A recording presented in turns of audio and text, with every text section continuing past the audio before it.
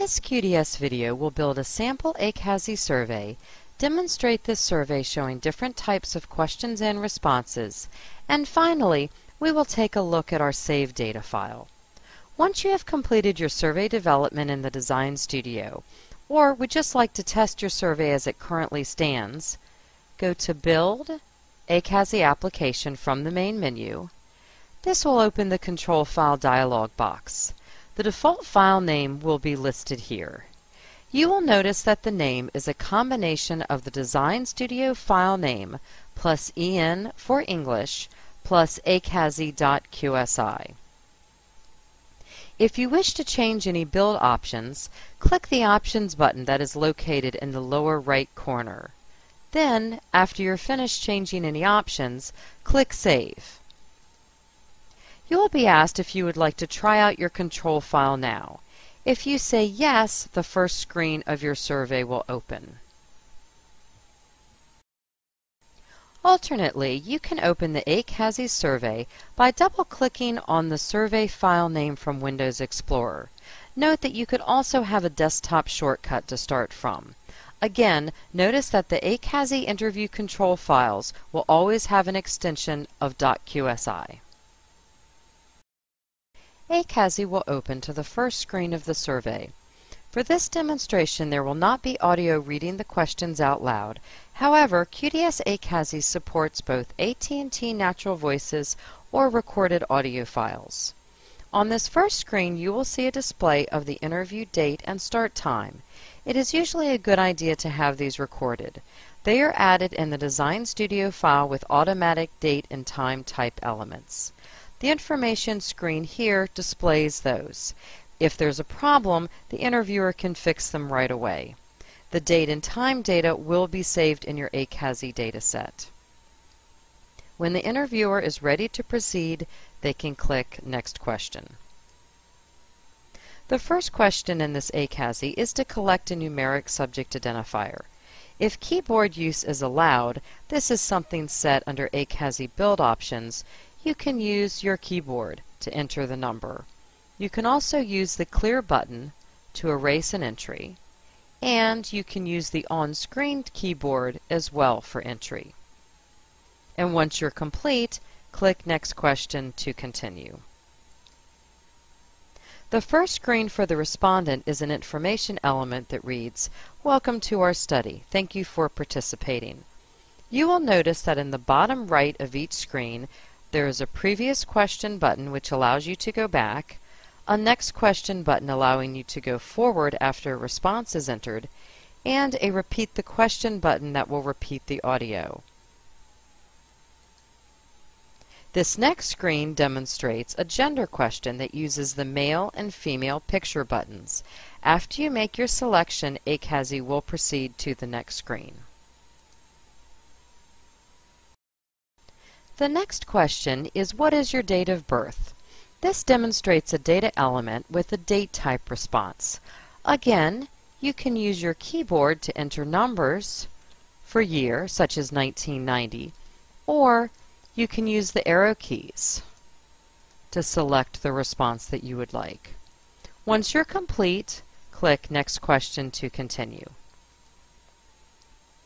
The next screen shows a Check All That Apply type question. Which of the following best describe your race? You can see that you're able to select more than one response, and you can check a response again to uncheck it. This question also includes an Other response. If it is selected, the next item in this study will be an Other Specified Text item. This is something that was programmed in the Design Studio as a data element with a text type response. When you are done selecting all your Check All That Apply responses, click Next Question to continue. Since we did select Other as one of our race choices, our next screen is the text type response for entering the Specify Other race. This screen would have been skipped over if we had not selected the Other response. This is programmed with a skip element in the Design Studio. After we have entered the Other response of Chinese, we'll select Next Question to continue. The next question has a pick one type response for what is your current marital or partnership status? You will note that this question also has another category. When we pick our one response, we will immediately proceed to the next screen. When we pick other, once again we'll proceed to the other specify screen that was programmed. If you would ever like to change your prior response, as we'll do for this particular example, select Previous Question, and here you'll notice that we can see what was previously selected, and then we can change our response. Sometimes in a survey you will want to have a transitional information screen that alerts the respondent to the next type of questions coming up. Here, this screen tells them that the next set of questions will be about your health. The first health-related question demonstrates a yes-no type response that uses the yes and no picture buttons. In the past year, has a healthcare provider recommended that you receive a flu vaccine? And for this item, we have also allowed the special code responses of don't know, refused, and not applicable. These buttons are always in the upper right-hand corner of the ACASI screen. For this study, the refuse button will be invisible until it is triggered by clicking the right and left mouse buttons in the upper right of the screen, like so. This is an ACASI build option to make the refuse button invisible when it is allowed until it is triggered by the staff with that special key combination. After you're done making your selection, ACASI will proceed to the next screen. The next screen demonstrates a rating scale type response where you can answer the question, how would you rate your current state of health? You can click on the line from 0 being worst possible health to 10 being perfect or best possible health. After selecting your response, click on Next Question to continue. Sometimes for a rating scale, you would like to have intermediate points on the line labeled as well. You can do this with a rating scale response card. Here, you can respond to the question, what number would you use to rate the medical care you received in the past 12 months? From 1 being worst possible care, through 10 being best possible care. Again, after you select your response, click Next Question to continue. The next question shows a time span type response. How long has it been since your last medical appointment? The time span categories for this particular item are years, months, and days. Other options to include could be weeks, hours, minutes, or seconds. Up to 3 categories maximum for a question. Again, you can use the keyboard if that is allowed to enter your response, or you can also use the arrow keys and click the next question to continue. Sometimes you will have a series of pick one, check each, or rating scale type questions where the response categories repeat. For example, here we have a question, in the last 2 weeks, how much were you distressed by nervousness or shakiness inside? This series of questions will always have the response categories of not at all to extremely.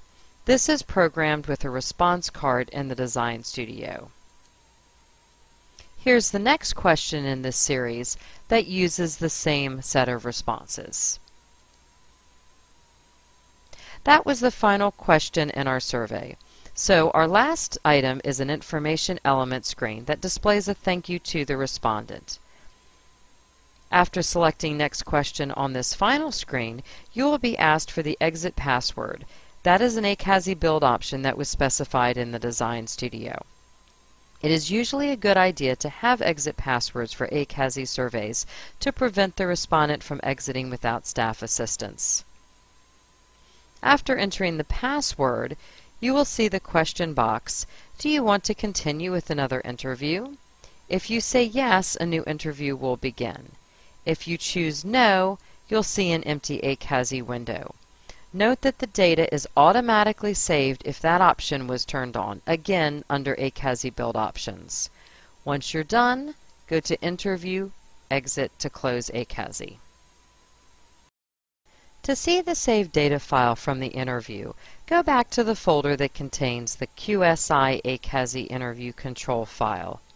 You will see that we have two new files. The first one is study.en.acasi.log. This is a log file that contains interviewer comments if there were any. Generally, this is going to be empty for an ACASI survey, and so you don't really need to worry about it.